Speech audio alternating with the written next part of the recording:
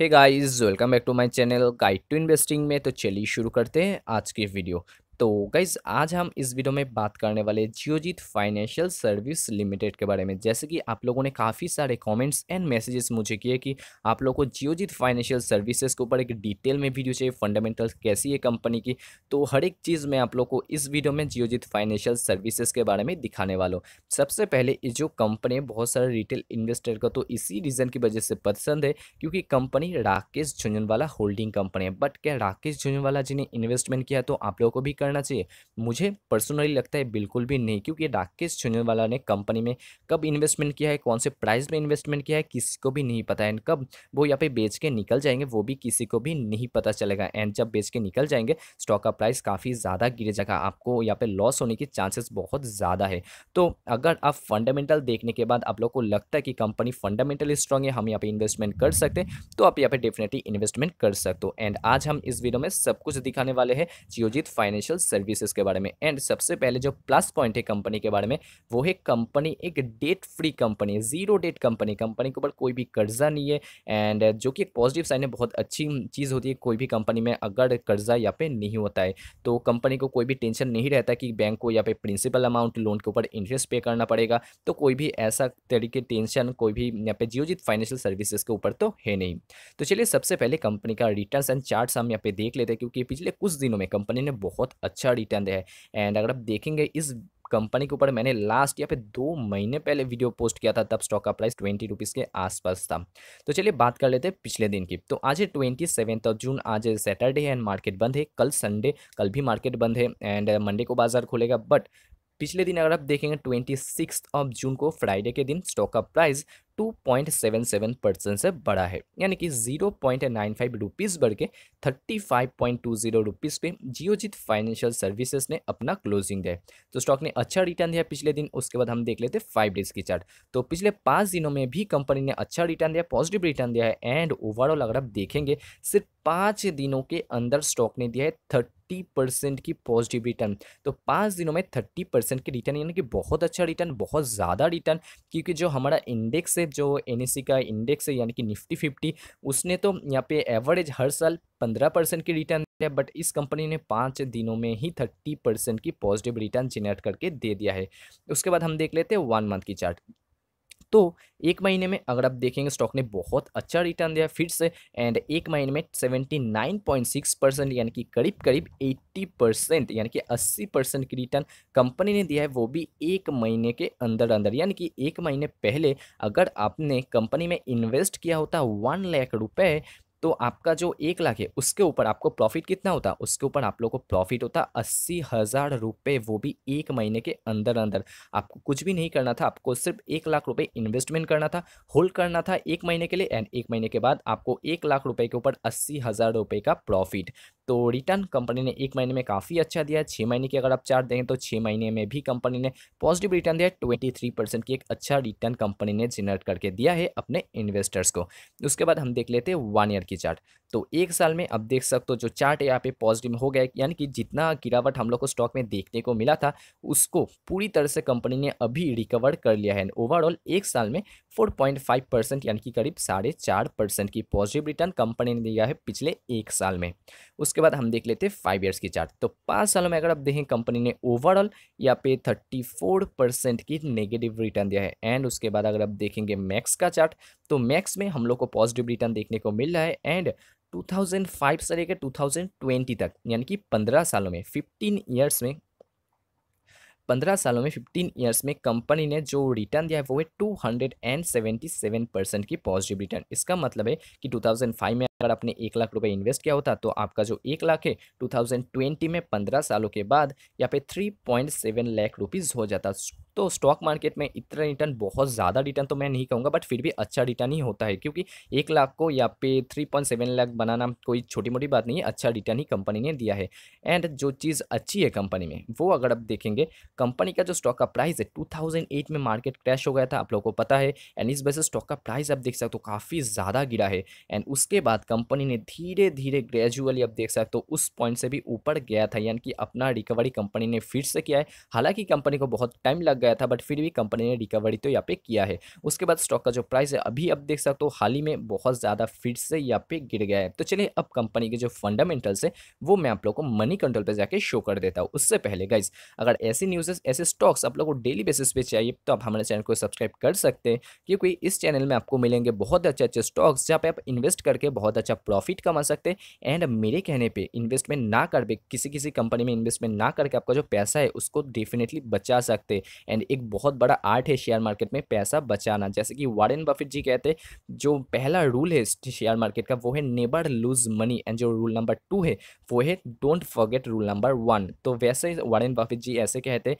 कि अपना जो पैसा है उसको खोना मत सबसे पहले शेयर मार्केट में, उससे बाद आप यहाँ पे प्रॉफिट कमाने की सोच सकते हो। ओके, तो चलिए फंडामेंटल्स में आप लोगों को शो कर देता हूँ। तो गाइज यहाँ पे हम मनी कंट्रोल वेबसाइट के ऊपर चले आए हैं। तो चलिए यहाँ पे हम कंपनी का जो फंडामेंटल्स है वो यहाँ पे चेक कर लेते हैं। एंड फंडामेंटल्स चेक करने से पहले अगर आप देखें कंपनी का जो स्ट्रेंथ है वो है 12, यानी कि कंपनी में जो अच्छी चीज़ है वो है 12 एंड जो वीकनेस है वो है 1, यानी कि खराब चीज़ है 1। यानी कि खराब चीज़ कंपनी में बहुत कम है एंड जो अच्छी चीज़ है कंपनी में बहुत ज़्यादा है। एंड उसके बाद अगर आप देखें टेक्निकल्स कंपनी का, इस टाइम में कंपनी का जो टेक्निकल्स है पूरी तरह से बुलिश है। यानी कि मूविंग एवरेज अगर आप देखें वो यहाँ पे बुलिश है, टेक्निकल इंडिकेटर्स वो भी बुलिश है, मूविंग एवरेज क्रॉसओवर वो भी यहाँ पे बुलिश है। यानी कि शॉर्ट टर्म में स्टॉक का प्राइस और भी ज़्यादा ऊपर जा सकता है। अभी हम चेक कर लेते हैं कंपनी की वैल्यूएशन यानी कि फंडामेंटल्स। तो सबसे पहले शुरू करेंगे कंपनी की मार्केट कैपिटलाइजेशन के साथ, यानी कि कंपनी की जो साइज है एंड वो है 843 करोड़। यानी कि कंपनी एक माइक्रो कैप कंपनी, बहुत छोटी कंपनी है, स्मॉल कैप कंपनी से भी छोटी कंपनी है। उसके बाद अगर आप चेक करेंगे प्राइस टू अर्निंग रेशियो, तो कंपनी का जो प्राइस टू अर्निंग रेशियो वो है 22 एंड जो इंडस्ट्री पी है वो है 27, यानी कि इंडस्ट्री से कंपनी आपको सस्ते वैल्यूएशन पे इस टाइम में मिल रहा है। बुक वैल्यू अगर आप चेक करेंगे वो है 15 एंड अभी स्टॉक का प्राइस है 35। बुक वैल्यू से ऊपर ऑलरेडी स्टॉक का प्राइस जा चुका है। ईपीएस अर्निंग पर शेयर वो है 1.58 एंड सबसे अच्छी बात जो है कंपनी में वो है डिविडेंड यील्ड। कंपनी बहुत अच्छा डिविडेंड भी पे करती है, 4.24% का डिविडेंड यील्ड आप लोगों को मिल जाएगा कंपनी की तरफ से हर साल। तो एवरेज सेविंग्स अकाउंट पे आप लोग को जो यहाँ पे रेट मिलता है, इंटरेस्ट रेट मिलता है, वहाँ से तो ज़्यादा ही कंपनी आप लोग को डिविडेंड पे करेगी। एंड ये जो डिविडेंड कंपनी आपको पे करेगी वो जाएगी सीधे आपके बैंक अकाउंट पे, एंड ऊपर से कंपनी का जो स्टॉक आप लोग को रिटर्न देगा वो मिलेगा आप लोग को अलग से। तो चलिए अब कंपनी के जो फाइनेंशियल्स है वो मैं आप लोग को शो कर देता हूँ। शुरू करेंगे क्वार्टर बेसिस पे रिजल्ट के साथ। तो सबसे पहले अगर आप देखेंगे मार्च 2019 में कंपनी ने जो नेट प्रॉफिट डिक्लेयर किया था वो था 8 करोड़ का।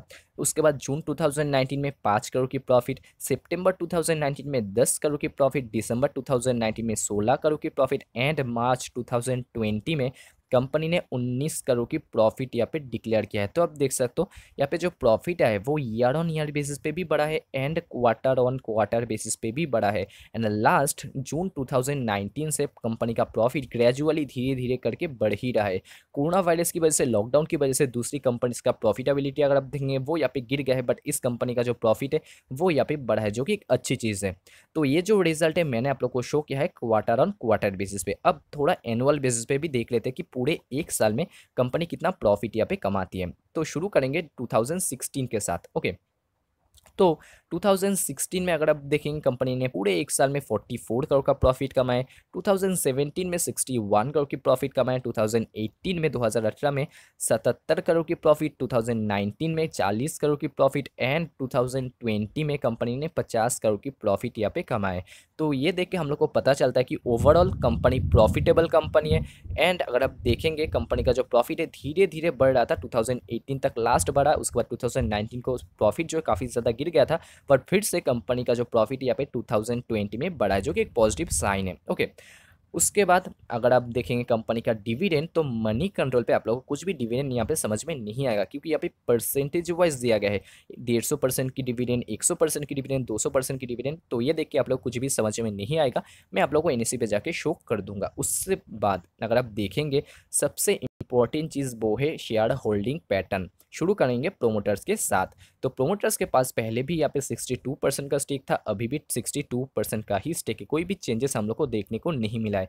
बट छोटा सा चेंजेस आप देख सकते हो, यहाँ पे 62.03% था, उसके बाद बढ़ के 62.13% हुआ, उसके बाद जो स्टेक है वो बढ़ के 62.22% हुआ, यानी कि प्रोमोटर का जो स्टेक है स्लाइटली यहाँ पे बढ़ा है, जो कि एक अच्छी साइन है। प्रोमोटर का जो स्टेक है अगर कंपनी में बढ़ता है, सबसे पहले तो कंपनी में प्रोमोटर स्टेक ऑलरेडी यहाँ पे हाई है, हाई प्रोमोटर होल्डिंग है, उसके बाद प्रोमोटर ने थोड़ा यहाँ पे अपना जो स्टेक है उसको इंक्रीज भी किया है, जो कि एक पॉजिटिव साइन है। उसके बाद अगर आप देखेंगे एफआईआई यानी कि फॉरेन इंस्टीट्यूशनल इन्वेस्टर की होल्डिंग, जो कि पहले यहाँ पे 3% था, 3.7%, जो कि अब कम होकर 1.32% हो गया, यानी कि फॉरेन इन्वेस्टर्स ने कंपनी को यहाँ पे बेचा है, यानी कि उनका जो स्टेक है यहाँ पे कम हुआ है, जो एक नेगेटिव साइन है। उसके बाद हम देख लेते हैं म्यूचुअल फंड्स की होल्डिंग। तो म्यूचुअल फंड्स के पास पहले 0% की होल्डिंग थी, कोई भी होल्डिंग नहीं थी म्यूचुअल फंड्स के पास, बट अभी 0.36% की होल्डिंग हो गई, यानी कि म्यूचुअल फंड्स ने भी कंपनी में इन्वेस्टमेंट किया है। एंड धीरे धीरे आप देख सकते हो यहाँ से सितंबर में 0.05 था, उसके बाद दिसंबर में 0.15 हुआ, एंड उसके बाद फिर से बढ़ के म्यूचुअल फंड का स्टेक 0.3% हो गया, यानी कि म्यूचुअल फंड का स्टेक धीरे धीरे यहाँ पे बढ़ा है, बट बहुत ज़्यादा भी नहीं हुआ है, 1% भी ज़्यादा हुआ नहीं है, बहुत कम ही है, बट फिर भी यहाँ पे बढ़ा है। जो अच्छी साइन हम लोग को मिला है वो है प्रोमोटर की तरफ से, प्रोमोटर्स के पास अच्छा होल्डिंग है। अब मैं आप लोगों को शो कर देता हूँ, सबसे पहले मैंने कंपनी के बारे में जो फंडामेंटल्स आप लोगों को दिखाया था, कंपनी के बारे में जो 12 अच्छी चीज़ें जो स्ट्रेंथ है वो मैं आप लोगों को शो कर देता हूँ, कंपनी के बारे में कौन सी चीज़ अच्छी है। एंड सच में कंपनी की डेट फ्री कंपनी, कोई भी कर्जा कंपनी के ऊपर है नहीं। तो चलिए अब कंपनी का शॉर्ट एनालिसिस हम यहाँ पे कर लेते हैं। एंड ये जो शॉर्ट है, शॉर्ट का फुल फॉर्म क्या है वो हम थोड़ा सबसे पहले जान लेते हैं। तो एस फॉर स्ट्रेंथ, जो कि आप लोगों को पता चल गया है, W for weakness, O for opportunity and T for threats. सबसे पहले हम देखेंगे कंपनी का स्ट्रेंथ। एंड मैंने तो आप लोग को पहले ही बता दिया कि कंपनी में स्ट्रेंथ बहुत ज़्यादा है, टोटल 12 स्ट्रेंथ हम लोग को इस टाइम में कंपनी में देखने को मिला है। एंड सबसे पहला जो स्ट्रेंथ है वो है promoters increasing share holding. Already मैंने आप लोग को बता दिया कि एक अच्छी साइन है, प्रोमोटर्स ने अपना जो स्टेक है उसको कंपनी में बढ़ा है। उसके बाद कंपनी का जो ईपीएस है अच्छी तरह से ग्रो हो रहा है। कंपनी का नेट प्रॉफिट अगर आप देखेंगे, profit margin quarter on quarter basis पे भी बढ़ रहा है and year on year basis पे भी बढ़ रहा है। 4 नंबर पॉइंट अगर आप देखेंगे, यहाँ पे कहा गया कि company with no date, company के ऊपर 1 रुपये का भी कर्जा नहीं है, जो कि एक बहुत अच्छी चीज़ है, बुरे समय में बहुत ज़्यादा हेल्प करती है। उसके बाद अगर आप देखेंगे रेवेन्यू, कंपनी का पिछले लास्ट 3 क्वार्टर से रेवेन्यू यहाँ पे बढ़ रहा है। उसके बाद देखेंगे प्रॉफिट भी पिछले 3 क्वार्टर से बढ़ रहा है। Company with zero promoter pledge, यानी कि प्रोमोटर्स ने एक भी अपना शेयर्स को प्लेज नहीं रखा है, गिरवी नहीं रखा है, जो कि एक अच्छी साइन है। उसके बाद अगर आप देखेंगे ऑपरेटिंग प्रॉफिट वो भी इंक्रीज हो रहा है एंड कंपनी इस टाइम में अपना जो 52 वीक हाई है उसके नज़दीक चला है। Stock gain more than 20% in 1 month, and 20% का इससे बहुत ज़्यादा 80% बढ़ गया स्टॉक का प्राइस पिछले 1 महीने में। एंड लास्ट में यहाँ पे बोला गया कि स्ट्रॉन्ग मोमेंटम प्राइस अब short medium and long term moving average, यानी कि कंपनी का जो टेक्निकल्स है वो हमें बता रहे कि कंपनी का जो स्टॉक का प्राइस है शॉर्ट टर्म में थोड़ा और ऊपर जा सकता है। तो कंपनी का जो स्ट्रेंथ है वो तो मैंने आप लोगों को बता दिया है, बट अगर आप इन्वेस्टमेंट करना चाहते हैं तो वीकनेस भी आप लोग को देखना बहुत ही ज़रूरी है। तो वीकनेस में यहाँ पे कहा गया कि poor cash generated from core business, decline cash flow from operations for last 2 years, यानी कि कंपनी का जो कोर बिजनेस है, जो मेन बिजनेस है, वहाँ से कंपनी को कैश थोड़ा कम जनरेट यहाँ पे हो रहा है एंड जो कैश फ्लो है वो यहाँ पे पिछले 2 सालों से धीरे धीरे कम हो रहा है, डिक्लाइन यहाँ पे हो रहा है। तो वीकनेस आप लोगों को पता चल गया, स्ट्रेंथ आप लोगों को पता चल गया। अपॉर्चुनिटी हम देख लेते हैं क्या क्या अपॉर्चुनिटी है कंपनी के पास, एंड यहाँ पे टोटल 3 अपॉर्चुनिटीज़ है। सबसे पहला अपॉर्चुनिटी है highest recovery from 52 week low, company ने बहुत अच्छा रिकवरी किया है। Decrease in provisions in recent result, तो किसी भी कंपनी का, किसी भी बैंक का अगर प्रोविजंस यहाँ पे कम होता है उसको अच्छा साइन माना जाता है। हाई वॉल्यूम हाई गेन, यानी कि अच्छा खासा वॉल्यूम में इस टाइम में कंपनी का जो स्टॉक है वो ट्रेड हो रहा है। एंड लास्ट में अगर आप थ्रेट देखेंगे तो थ्रेट कोई भी कंपनी के ऊपर इस टाइम में है नहीं, तो अच्छी चीज़ है, कोई भी थ्रेट इस टाइम में कंपनी में है नहीं। तो आशा करता हूँ कंपनी का जो फंडामेंटल्स आप लोग को सिंपल तरीके से समझ में आ गया, एंड अगर आ गया है एक लाइक ज़रूर कर देना गाइस। तो चलिए लास्ट में मैं आप लोग को डिविडेंड्स कंपनी कितना पे करते हैं वो शो कर देता हूँ एनएससी पे जाके। तो गाइस यहाँ पे हम एनएससी के ऊपर चले आए हैं। तो चलिए सबसे पहले पिछले दिन की जो ट्रेडिंग है जो कि स्टॉक में हम लोग को देखने को मिला था वो यहाँ पे हम चेक कर लेते हैं। तो 26 तारीख को टोटल क्वांटिटी यहाँ पे ट्रेड हुआ था 45 लाख शेयर्स, वहाँ से 17 लाख शेयर्स यानी कि 17 लाख शेयर्स डिलीवरी हुआ था एंड 39.15% की डिलीवरी हम लोग को जियोजित फाइनेंशियल सर्विसेज में देखने को मिला है। तो अच्छा डिलीवरी हुआ है, 40% की करीब डिलीवरी देखने को मिला है। 52 वीक हाई अगर आप देखेंगे जो कि है 37.70 रुपीज़, जो कि कंपनी ने 1 जुलाई 2019 को बनाया था, करीब 1 साल पहले। एंड जो 52 वीक लो है वो है 14.90 रुपीज़, जो कि 24 मार्च को कंपनी ने बनाया था। एंड ये जो डेट है 24 तारीख मार्च महीने की 2020 में बहुत सारे कंपनीज़ ने अपना जो 52 वीक लो है उसको क्रिएट किया है। अभी जो 52 वीक हाई है वो है 37 रुपीज़ एंड कंपनी का जो स्टॉक का प्राइस है वो है 35.20 रुपीज़, यानी कि कंपनी बहुत ज़्यादा नज़दीक इस टाइम में आ गई है अपना जो 52 वीक हाई है उसका। एंड ये भी एक पॉजिटिव साइन ही है। उसके बाद अगर आप देखें फाइनेंशियल रिजल्ट, जो कि ऑलरेडी मैंने आप लोगों को शो कर दिया है मनी कंट्रोल पे। लास्ट में हम देख लेते हैं डिविडेंड, कंपनी कितना डिविडेंड यहाँ पे करती है। तो कॉर्पोरेट एक्शन अगर आप देखें, कंपनी हर साल डिविडेंड पे करती है। 2016 में, 17, 18, 19 में कंपनी ने हर साल डिविडेंड पे किया है एंड 2020 में भी कंपनी ने ऑलरेडी एक बार डिविडेंड पे कर दिया। आप देख सकते हो करीब ₹1.5 पर शेयर के हिसाब से कंपनी ने डिविडेंड पे कर दिया है। लास्ट में है प्रोमोटर होल्डिंग, जो कि ऑलरेडी मैंने आप लोगों को शो कर दिया कि प्रोमोटर्स के पास 62% की स्टेक है, कोई भी स्टेक उन्होंने प्लेज नहीं रखा है। तो चलिए गाइस, अब बात कर लेते हैं कि अभी आप लोगों को जियोजित फाइनेंशियल सर्विसेज में इन्वेस्टमेंट करना चाहिए या नहीं। तो देखिए गाइस, सबसे पहले आप लोगों को अपना जो व्यू है वो ठीक करना पड़ेगा। आप यहाँ पे शॉर्ट टर्म के लिए या लॉन्ग टर्म के लिए इन्वेस्टमेंट करना चाहते हैं। अगर आप लॉन्ग टर्म के लिए इन्वेस्टमेंट करना चाहते हैं, लॉन्ग टर्म यानी कि मिनिमम 5 सालों के लिए इन्वेस्टमेंट करना चाहिए, तो डेफिनेटली आप इस प्राइस में भी इन्वेस्टमेंट कर सकते। एंड अगर आप इन्वेस्टमेंट करेंगे तो एक प्लस पॉइंट तो ऑलरेडी मैंने आप लोगों को बता दिया कि इस कंपनी में ऑलरेडी एक बहुत बड़े इन्वेस्टर ने भी इन्वेस्टमेंट करके रखा है, जो कि एक पॉजिटिव साइन है, आपको एक सपोर्ट मिलता है। एंड अगर आप निवेश करेंगे खुद के रिसर्च के बेसिस पे कीजिएगा। अगर आपको कंपनी का फंडामेंटल अच्छा लगता है तो ही आप इन्वेस्टमेंट कर दीजिएगा।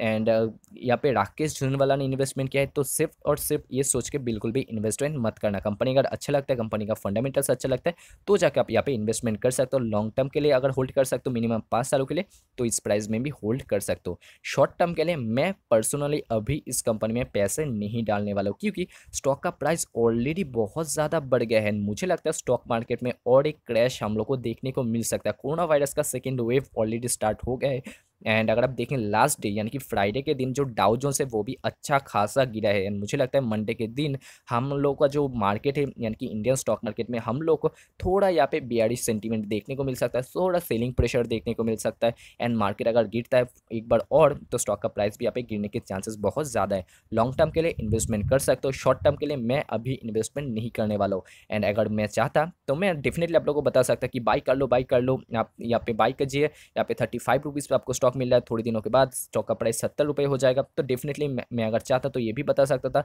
बट मैं बिल्कुल भी नहीं चाहता हूँ कि आपका जो पैसा है वो यहाँ पे डूब जाए। ओके, तो इन्वेस्टमेंट करने से पहले थोड़ा यहाँ पे सोचिएगा। लॉन्ग टर्म के लिए होल्ड कर सकते हो, अगर आप ऑलरेडी इन्वेस्टमेंट करके रखा है तो होल्ड कर सकते हो। फ्रेश इन्वेस्टमेंट मैं अभी खुद पर्सनली नहीं कर रहा हूँ। तो आपको क्या लगता है कमेंट करके ज़रूर बताना। आशा करता हूँ इस एक वीडियो में आपको काफ़ी सारे इन्फॉर्मेशन मिल गए हैं कंपनी के बारे में। कुछ भी छूट गया है तो कमेंट करके ज़रूर बताना। वीडियो कैसा लगा कमेंट करके ज़रूर बताना। एंड अच्छा लगा तो एक लाइक करना। ऐसे वीडियोस डेली बेसिस पे पाने के लिए आप सब्सक्राइब भी कर सकते हो हमारे चैनल को। कोई भी डाउट है कमेंट करके पूछ सकते हो, कोई भी कंपनी के ऊपर वीडियो चाहिए कमेंट करके बता सकते हो गाइस। ओके, तो वीडियो देखने के लिए बहुत बहुत शुक्रिया। मिलते हैं अगले वीडियो में। Bye bye.